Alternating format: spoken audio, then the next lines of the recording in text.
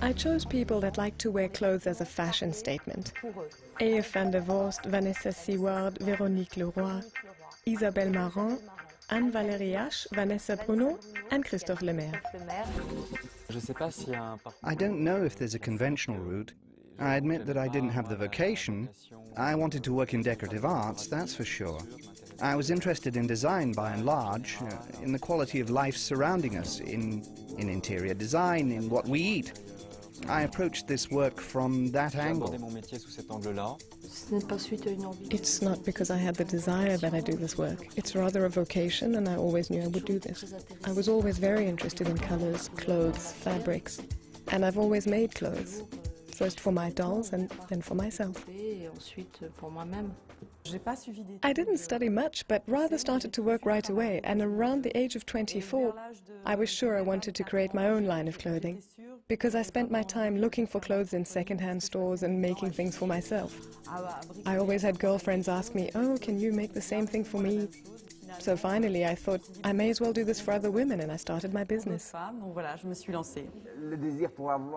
The desire to have our own collection is a dream from the start.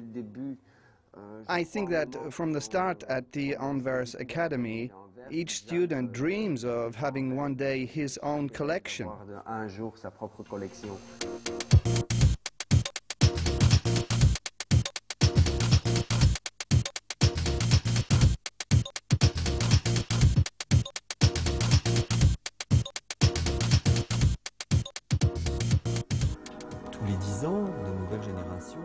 New generations are born every year, and luckily so. However, one can say that every 10 years or so there's one a bit more dominant than the rest, and one who will have a future. With their own tools, their methods, their own way of thinking, they announce a new way of making fashion.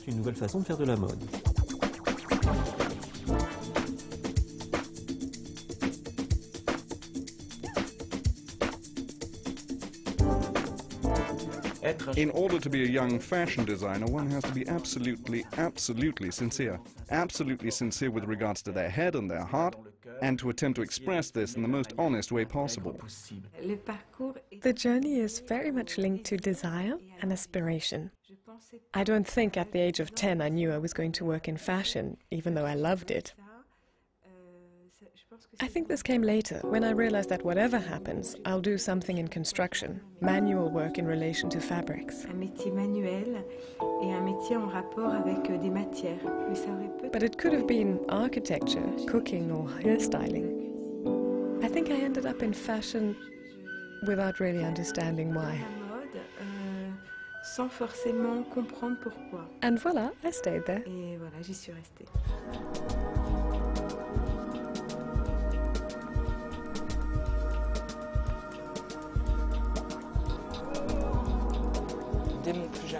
From a very young age, I had quite a strong idea of how I wanted to be dressed, and I started to put together my own clothes, from my father's old shirts or his silk dressing gowns, which appealed to me enormously.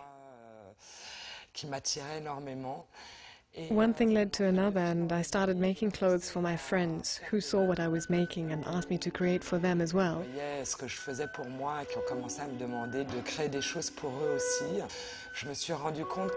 I realized that from the age of 16, 17, I earned my living quite well by selling my own creations to my girlfriends.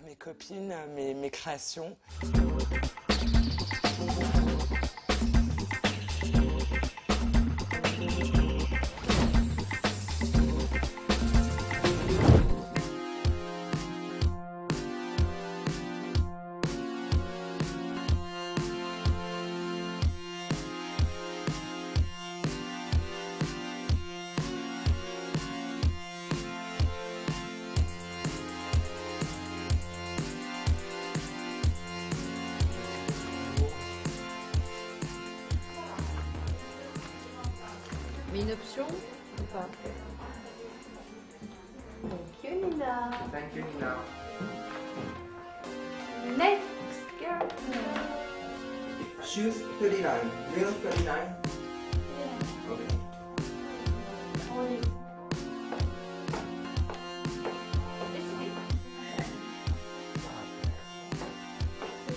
Yeah, we know. Next, please. La mode maintenant. Fashion today must be understood and lived and worn by people in reality and in the day-to-day. Women expect fashion not to be a disguise. We can observe this in the forums. They wish to seduce. They want to please themselves, not only to exist in the eye of the beholder. They want to exist for themselves and be pleased with their look. It's a game, but it must never be a disguise. One doesn't necessarily want to look like the models of formal fashion. Of course, that doesn't prevent one from playing with the fashion trends.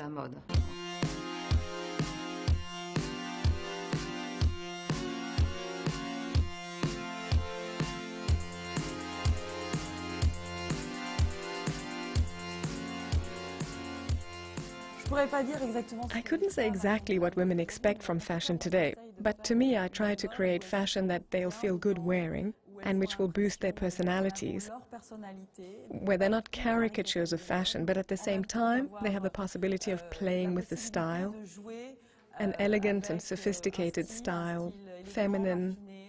This is what I feel is essential for me. I really love fashion designed by a woman designer. I find the fact of being a woman compels, more or less consciously, the designer to set limits.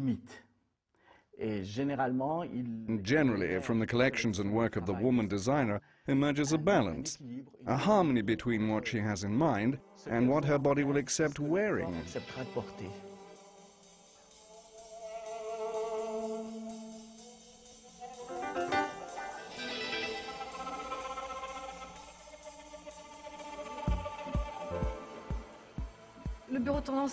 The Trends Bureau plays several roles. Above all, it's an antenna of all that's going on in fashion and around fashion.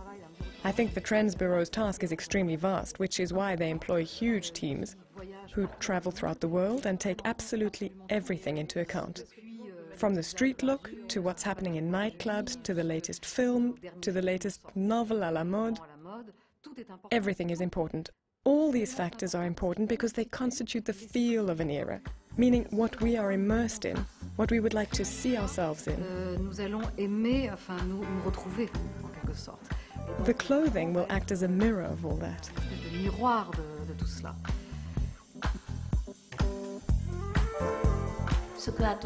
What women look for in fashion today is that it fits their lifestyle. Women today lead active and strong lives, especially in big cities like Paris. And fashion should adapt itself to that. Women want to be feminine. They want to remain seductive, and in spite of it all, they also want to express this femininity with ease. With clothes and accessories, I'm talking about a look here, tailored for this purpose. There are general topics that are very important for us, and on the whole, fashion, which is like a sponge, very rapidly reflects and captures what's in. So for me, a trend is a sort of emergence of a style which is suddenly present. Whereas maybe 6 months or a year ago, there was no mention of either this color, this form, or this fabric. An emerging trend is also subjected to the verdict of fashion magazines, the press in general, television and all communication channels and internet, which will either confirm or reject it. I try not to ask myself, will I be in the trend? On the contrary, I think this comes naturally. Ultimately, it's a universal thought.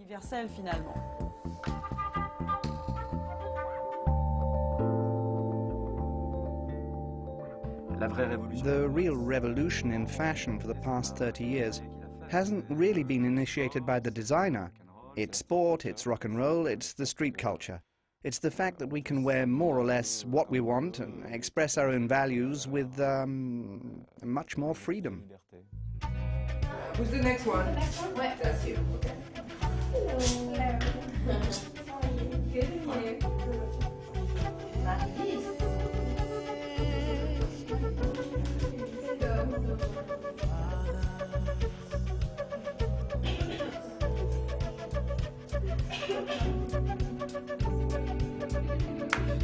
en fait, c'est cool. Ça, j'ai mis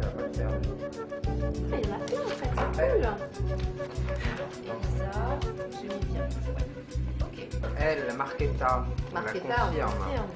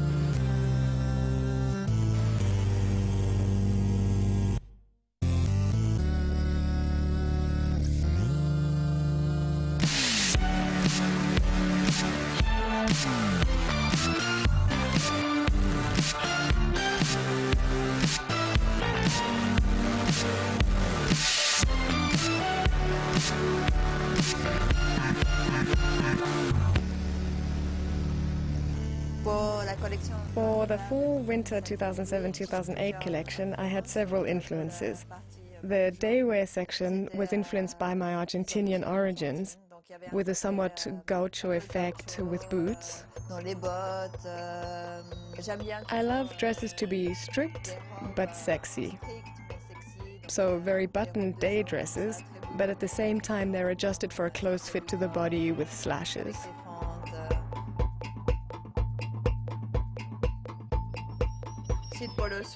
For the evening I concentrated on the back. I think it's not bad for a woman. She doesn't have to worry about being watched because she can't see who is looking. So it's easier.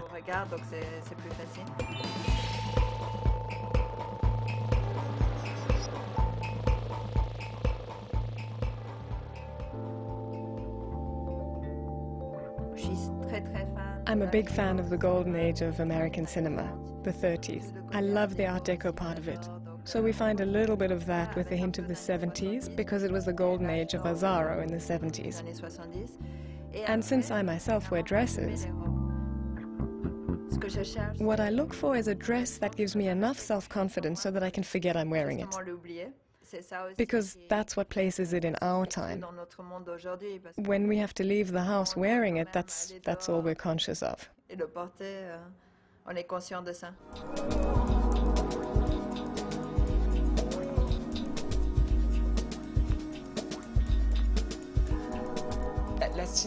Next winter's silhouette will include lots of tunics worn over relatively short skirts. The focus is on the legs. Clothes will be quite ample.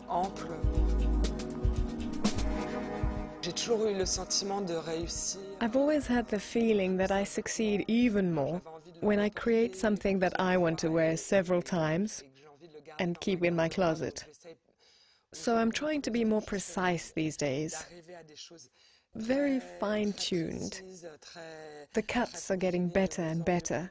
I think it's also a question of maturity and age, which make me concentrate on the details much more than I had done earlier.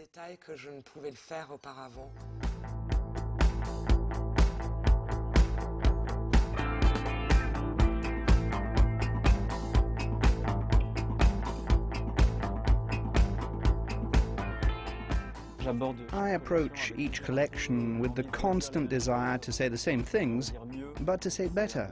Consequently, it's the same trail that I'm following. The desire to create a style made of simplicity, a sort of evident things that we wish and need to wear, which are connected to the lifestyle I'm familiar with, which is an urban lifestyle. Active, tweed hooded coats, hooded raincoats with eye prints, which is a way of bringing some strangeness into this. From a distance, one thinks of dots, but when approaching, one sees its eyes, a somewhat surrealistic dimension in otherwise quite classic clothes. It's nice to have a little imbalance. Perfect things are boring.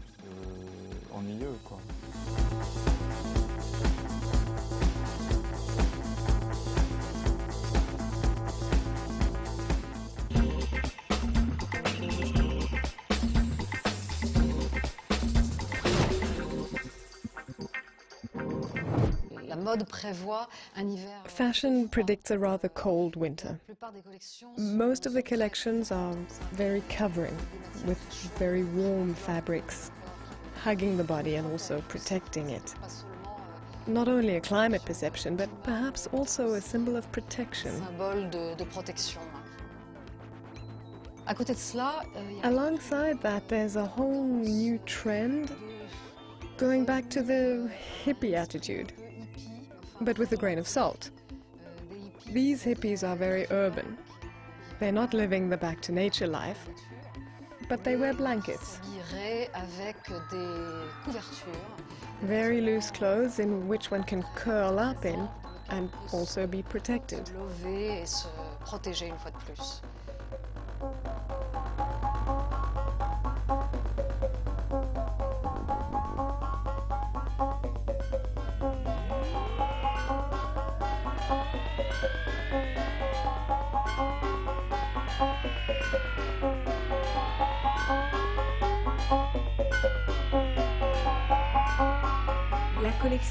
The Fall-Winter 2007-2008 collection is called Bonne Nouvelle, Good News, because here we are on Boulevard Bonne Nouvelle, because I had just been told I was pregnant, because I was in the mood to restructure, to turn a new page, a very structured collection.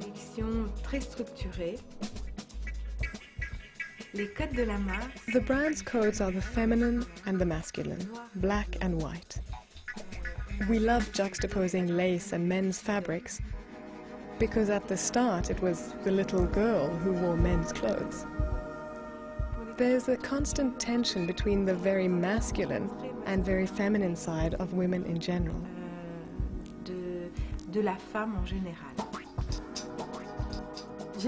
I dreamt of a medieval princess, but of a contemporary medieval urban princess. I want to show a warrior, but a gentle warrior, through a series of layers, drapes of muslin and silk, which give the impression of petals, in reference to an armor, a soft armor.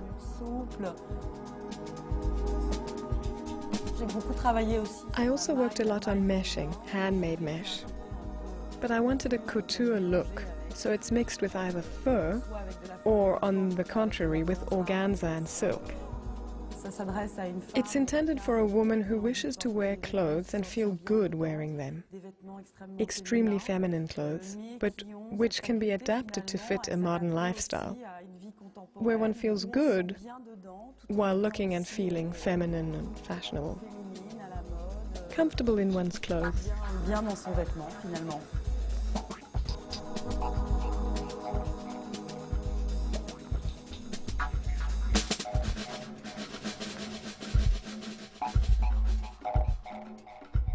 For winter 2007-2008, we're starting to see combinations which we've never seen before. Satins which wrinkle like scales, wools coated like plastics, fur coats which look as if they're waxed. Astonishing stuff. I don't understand the recent collections, and I like that.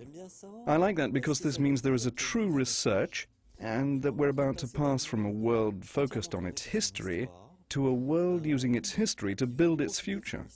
I very much like this idea. This winter we created a collection based on two contrasting themes.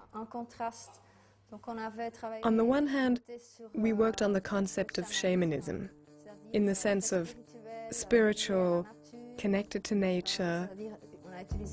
We used natural fabrics, wool, rather thick cotton, raw. On the other hand, we worked on a voodoo concept. The look is very polished and tamed. But on the inside there's some unusual aspects. Clean-cut blouses, white with a stiff collar, to give this contrast of raw and fresh elements in the same silhouette. Et fraîche, les deux éléments dans une silhouette.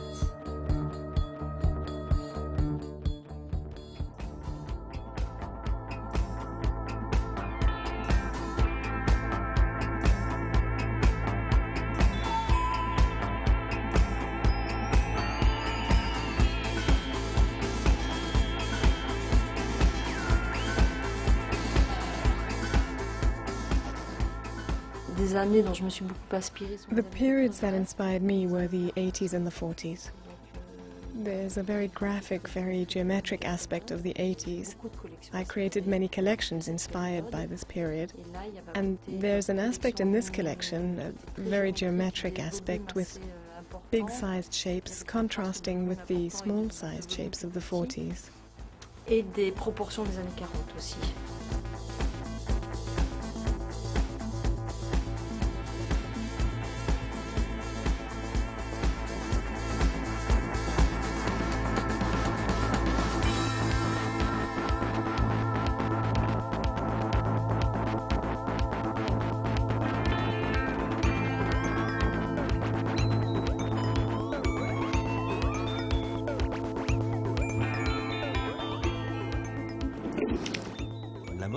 Fashion changes every 6 months, and so we complain.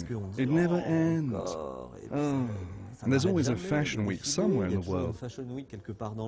But already, if we accept the idea of 2 collections a year, which is totally wrong, basically there's now a new collection every 2 months in the stores. Look at the automobile industry.